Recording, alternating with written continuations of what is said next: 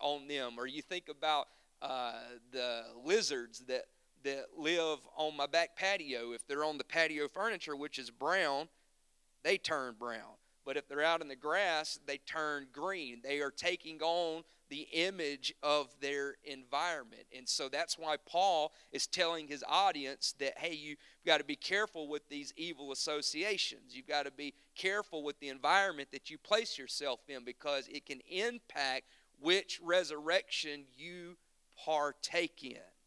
And so that is why Paul is inserting this into the midst of his message.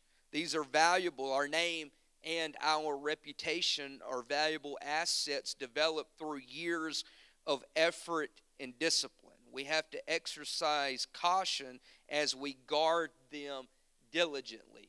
Now, we oftentimes don't think about it, but every day of our life we are building a name and a reputation for ourselves.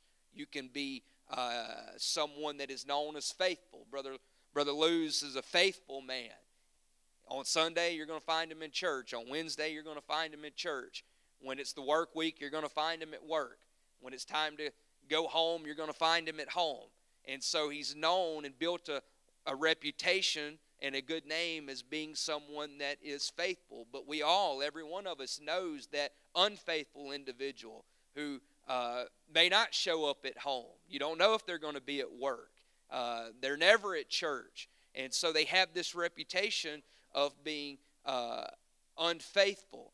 And so the Bible says this about a good name. A good name is rather to be chosen than great riches and loving favor rather than silver and gold. A good name is better than precious ointment. So the writer here is elevating a good name better than all the riches in the world.